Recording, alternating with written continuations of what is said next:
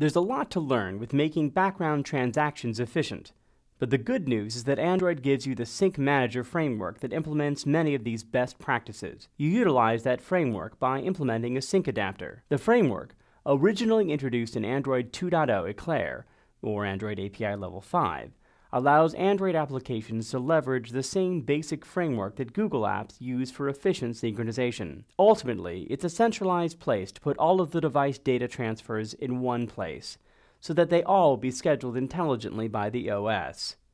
In other words, that's one big cookie. Android Sync Manager handles synchronization requests using SyncAdapters. The Sync Manager batches and time shifts these requests when possible to allow your data transfers to be scheduled with transfers from other apps, all working towards the goal of reducing the number of times the system has to switch on the radio. If your device has less memory, it will schedule fewer simultaneous syncs.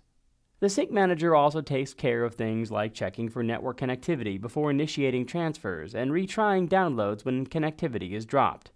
The synchronization framework works with content providers for two-way synchronization and leverages the Android Account Manager to provide synchronization services that are tied to accounts. Our application will do neither of these things, but will still have to deal with some of the complexity of these features. This can make SyncAdapters seem daunting at first. What does the Sync Manager do to help you fetch data from the network? Does it schedule your network jobs with other apps, implement a synchronization protocol, store account information, or has logic to retry your request? Select all of these that match.